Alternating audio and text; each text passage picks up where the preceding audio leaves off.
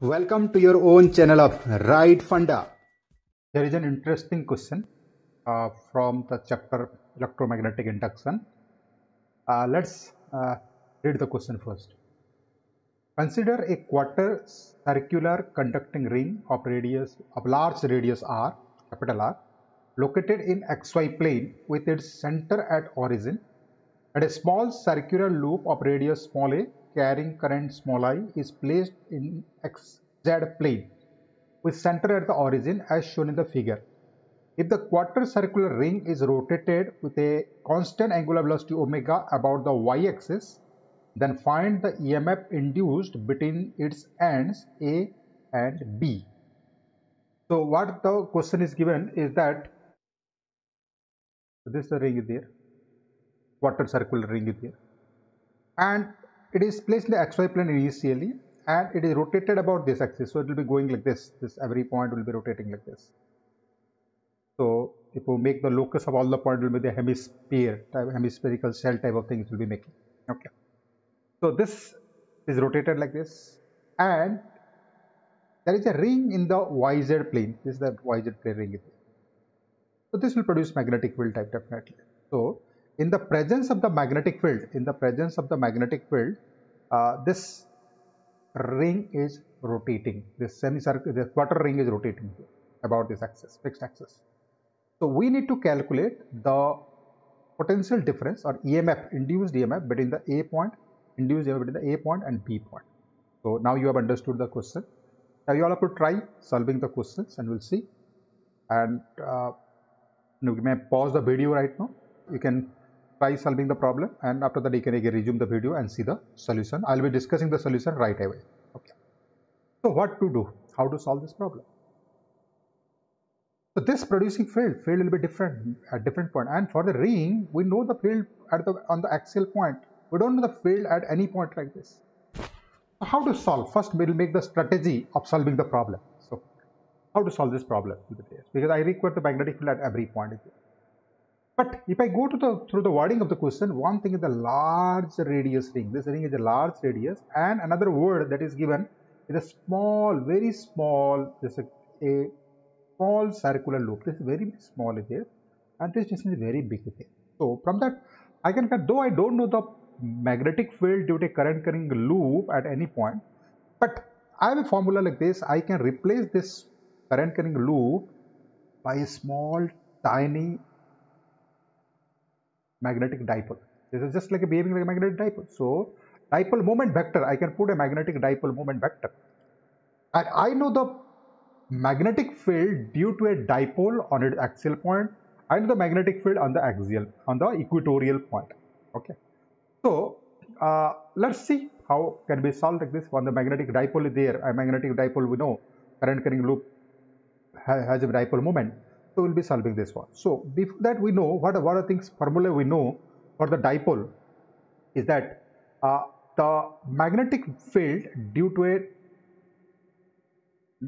magnetic dipole on its axial point and at equatorial point are given like this. For what?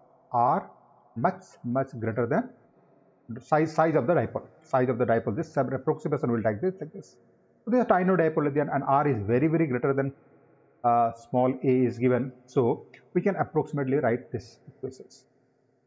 And the magnetic moment of a current carrying loop, is equal to current times the area that is known to us. So in this case, the magnetic moment will be taking, the current is flowing like this, so it will be in this direction, j cap direction, magnetic moment will be. So we'll be solving this problem. How to solve this problem like this? So magnetic field is variable. Every point magnetic field is variable. So we'll take a small element, and definitely we need to take the help of calculus to calculate this one. So this my problem is there. So what we'll do?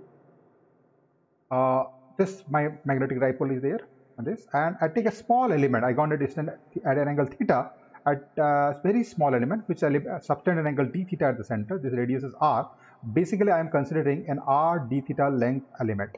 Okay, and what happened? This ring is rotating. So right now, you will see this have a motion like this. The velocity vector will be into the plane. As it is rotating like this, the velocity vector is k cap. This velocity vector of this is in the direction of something v into minus k cap direction is there. And I've taken a direction like this. I started from this point, and after the dl is along the ring, dl is along the wire, this is dl, and the velocity vector is into this. Okay. So if I see this, suppose the magnetic field here is b the magnetic field here.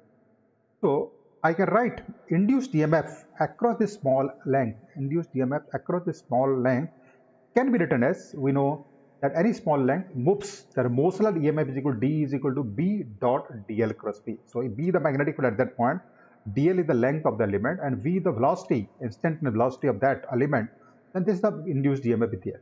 So this is dl cross V. Is dl is, I told dl is along this length in the xy plane, and b is minus k cap. So by right hand rule, I can write dl cross v, dl cross v. This will be in this direction. Dl cross v will be in this direction. Okay. So that I've written the minus r cap, dlv or minus r cap. So p is everywhere different point is there. Here also different is there. But I can write this v into two components. Let's resolve this magnetic field and write in terms of two components, and this right wherever they are in the plane of the ring. Right now I'll write that BL parallel and BL perpendicular. Two names I've given. One B will be like this, another will be perpendicular. Okay. One is r cap direction I've taken, another is equal to in tau cap along the tangent you have taken.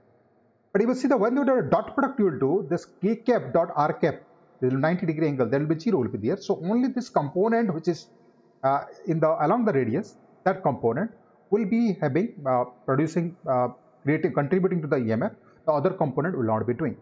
So if I write like this, so only one component will be there. So B is equal to this much, B parallel into R into V. So now what we'll do, that we will resolve this into two components. This B parallel that we want to find out. What is this by parallel is there? Two things. B perpendicular will not be doing. So here this dipole is there. This dipole I can resolve into two components. One is equal to this m vector. I'll write the m parallel, I'll write along this, and I'll write the m perpendicular. M parallel and m perpendicular here. So for this m parallel component of the dipole, this is the axial point, and for m perpendicular, it is an equatorial point. And we know that for this axial point, here we have written this, for the axial point, magnetic field in the direction of magnetic moment, and for equatorial it is perpendicular to the magnetic moment and the minus sign. So here for this dipole, the magnetic field will be in this direction, and for this component, magnetic field will be opposite to this will be there. But anyhow, this field will not be contributing the EMF because of that particular 0 that we have decided right now we have discussed, and this will be there. So this component's whole magnetic moment, this component, whatever magnetic field is there, that is not contributing to the EMF, because for that product will be equal to 0. So this only will be there, and this m parallel is written as the B parallel, magnetic field ka parallel component along the radius or the axial field. I can substitute in the B parallel equal to k times 2 m parallel by r cube, that according to this equation. Okay. So in this case, we will substitute the values and other quantity there.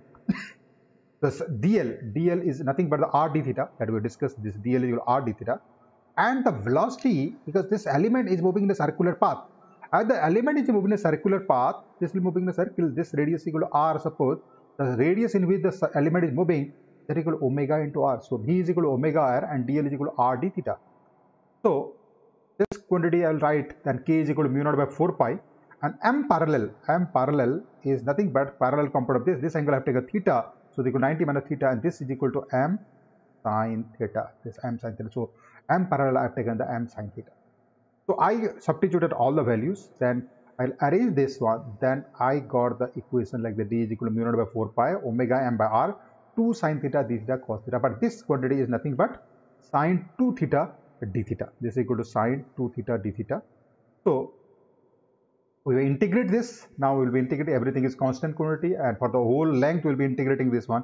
And if we integrate this one, sin 2 theta integration will be equal to minus cos 2 theta by 2. And if we substitute the limit 0 to pi by 2 from a to b, we want to integrating this one, then we got the result that this whole quantity, this integration will come out to -1, and we got the answer EA. So at 0, when the theta was 0, this point, when theta is equal to 0, this point name is equal to B, and this theta equal to 90 degrees, this point name equal to EA. So EMF is equal to EB suppose here, and EMF is equal to EA suppose here. So I got this value EA minus EB is equal to this one, this minus become plus, and we got this relation, and M is the magnetic moment that we have known is equal to current into cross-sectional area of the loop. So this is the result that we obtain. Potential difference between the two is equal to this much. I can cancel this pi and pi. This pi get cancelled, and what we remain with is that the potential difference or induced EMF between the two ends A and B, EA minus EB, will be equal to mu naught omega I A square by 4R. This is the induced EMF at the A point B point because of the motional EMF. This ring is revolving, and in the presence of this small ring, which is we have considered the magnetic dipole, having dipole moment M, and for that we have written the field is different there. Out of this field, one field is contributing to the EMF, other field is not contributing to the EMF because dl cross V is in this direction, and we found out that every small element has small magnetic moment as the induced EMF, and we integrated the induced EMF, and we got the net induced EMF between the 2 points A and B is equal to mu naught omega I A square by 4R. We got the answer for this. Hope you enjoyed the solutions.